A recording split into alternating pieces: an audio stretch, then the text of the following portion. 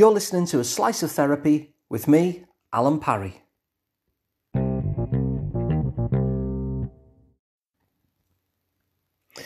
So, I want to tell you the story of a man named Jerry. And one day, Jerry decided that he was going to change his life. And he came up with this idea of all the things he would do. And he would do them every day. Because why couldn't he? Why couldn't he be someone who does all of these things every day? And so he came up with this list of things that he was going to do every day. And it was going to improve all aspects of his life. It was going to improve his career. And then he had things that he was going to do that were going to improve his body.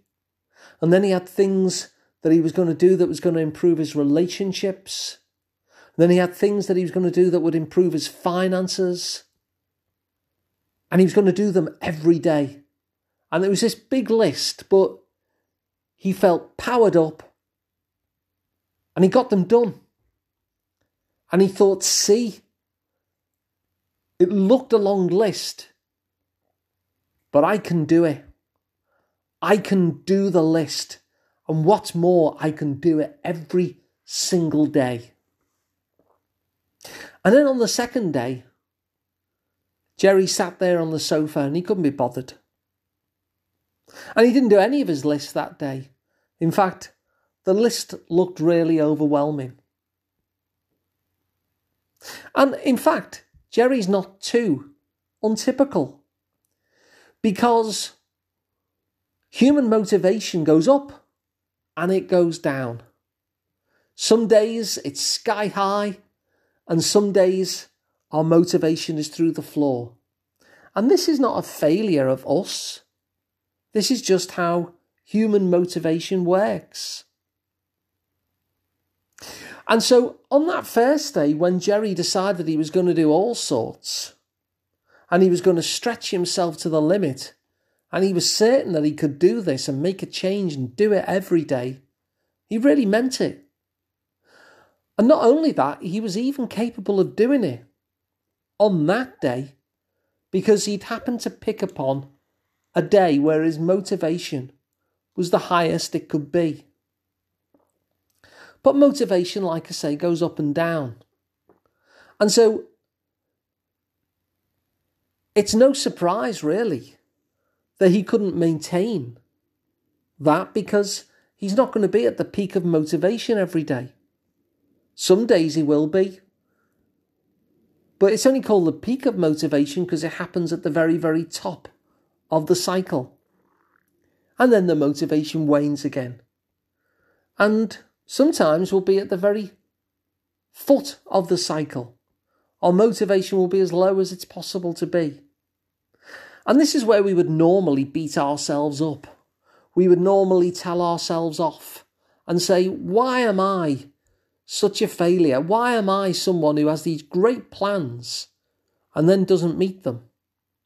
And yet the answer isn't because we're a failure at all. The answer is because it is normal for human motivation to go up and to go down again. And so whenever it goes down again, as it will, because that's how we're made, we end up having set ourselves up to fail by having the great plan in the first place. And so by having a massive plan that needed such enormous amounts of motivation every single day, then it means that we don't actually achieve that. So it's very easy to fall into a place where we believe that we're a failure, where we believe that we're just not capable of doing things consistently. And we'll sit there and think, if only I could want to do these things. Now, in my heart, I feel as though I want to do them.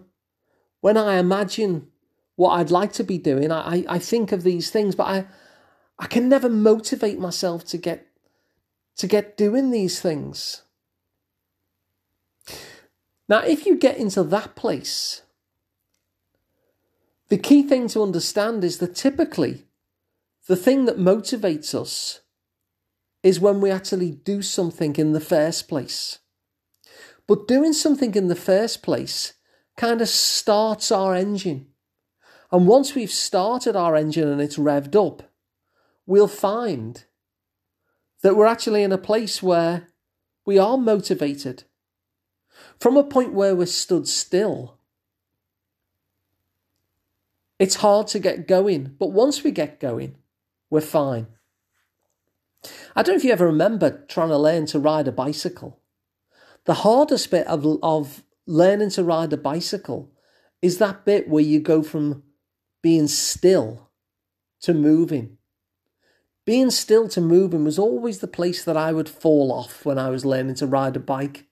And it was only when I got going that it was easy to stay on the bike.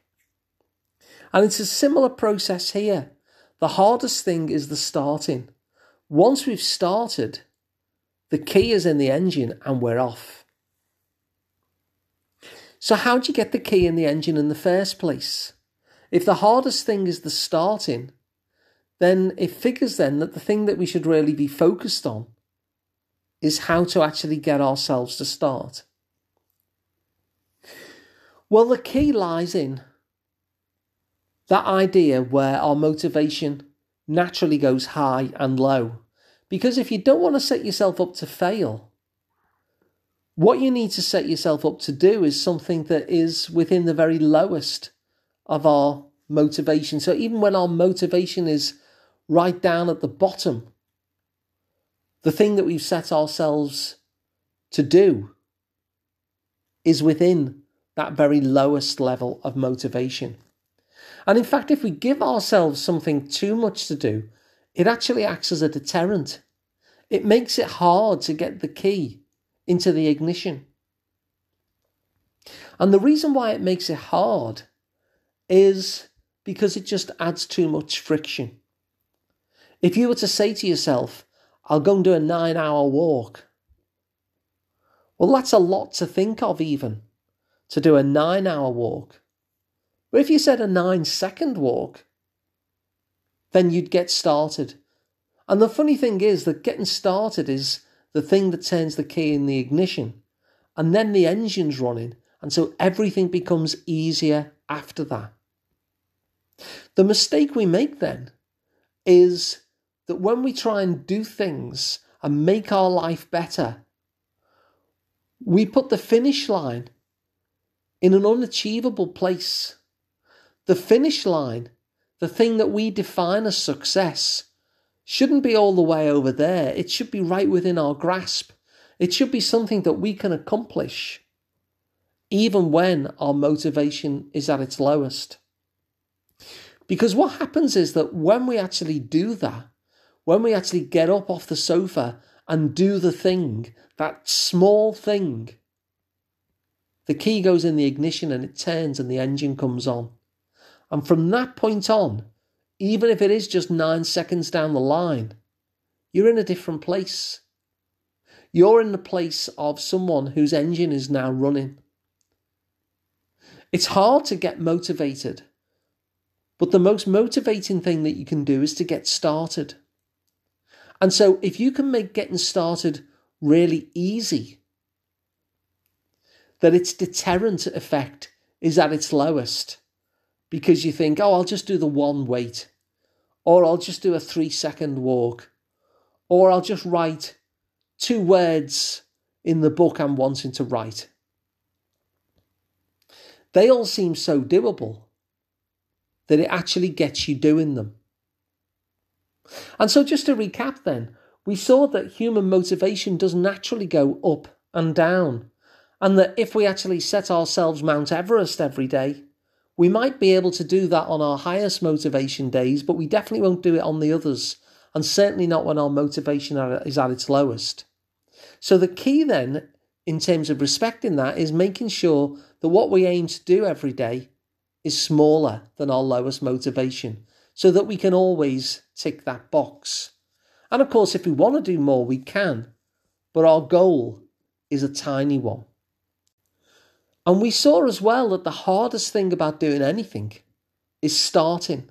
Just like a bicycle, the point where you'll fall off is at the very, very beginning when you're at a standstill.